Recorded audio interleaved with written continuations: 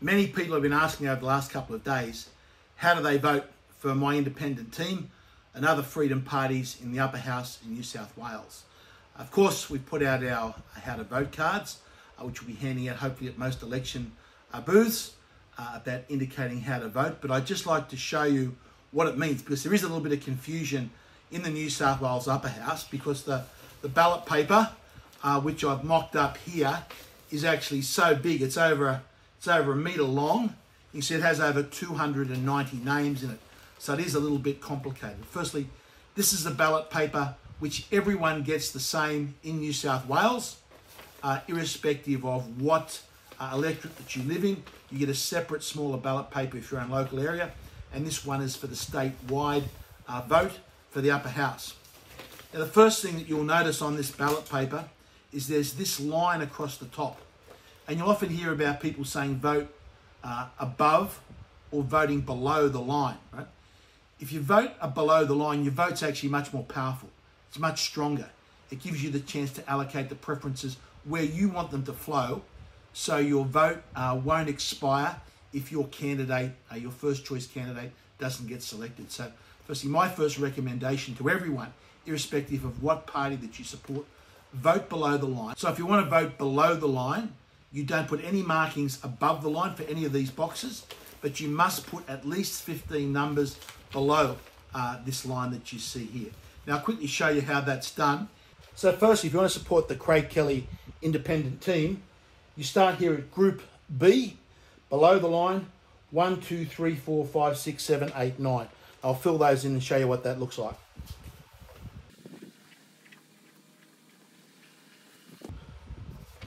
There you go. That's 1, 2, 3, 4, 5, 6, 7, 8, 9 for Craig Kelly's independent team. But you need to vote actually more than that. Remember, 15 numbers below the line.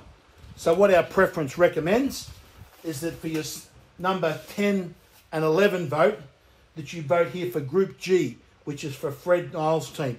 Fred and his wife, Silvana. So they would be 10 and 11.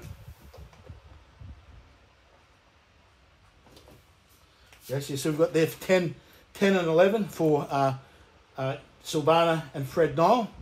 We're recommending 12 and 13 for the first two people in Group J, which is the Liberal Democrats.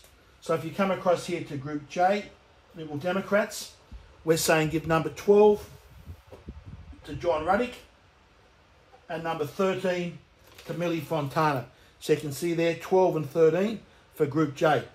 To make up the 14 and 15, we're recommending you come all the way across to Group Q, which is the One Nation group, and you would give Mark Latham number 14 and Tanya Mihalik number 15.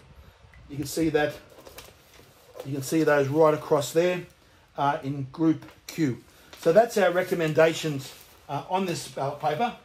So you can see there 1 to 9 for Craig Kelly's team, 10 and 11 for Silvana Nile and Fred Nile, 12 and 13 for John Ruddick and Millie Fontana from the Liberal Democrats, and 14 and 15 for One Nation group.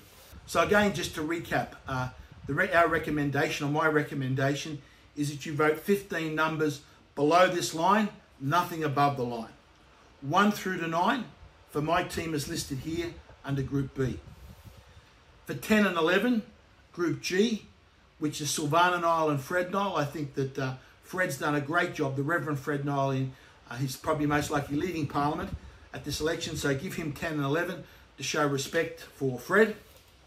12 and 13, Group J, which is the Liberal Democrats, so 12 to John Ruddick, 13 to his running mate, Millie Fontana. And for 14 and 15, we're recommending Group D, which is One Nation, which is Mark Latham and Tanya Mihalik. Tanya's the ex-Labor Member of Parliament that resigned from the Labor Party because she was just so sick of the corruption.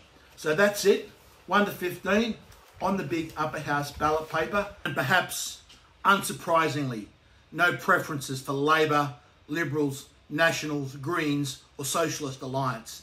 They get nothing. Please do that, and let's try and keep these bastards honest and make sure that we can get that upper house to be controlled by the minor parties and independents that will hold either the Labor or Liberal Party to account. Now there'll be no more fear and the road is clear, the sky is clear and grey. I know what I'll do, gonna put my faith in a party true, a team that knows a way to fight for me now every day. And that's my kind of party, the United Australia Party. Yeah, that's my kind of party, the United Australia Party. So sound the starting gun, you know we've just begun to make Australia great. We got it in us, mate. United Southern Sons. Won't throw away my vote.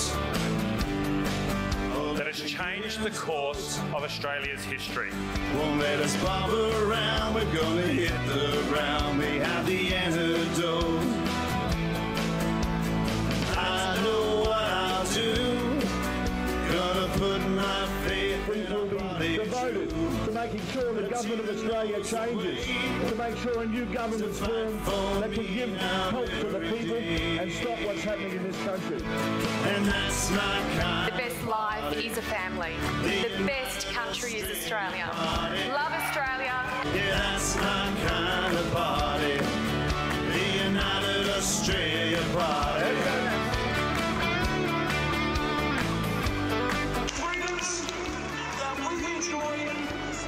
We have to protect them, cherish them, and handle them in the next generation.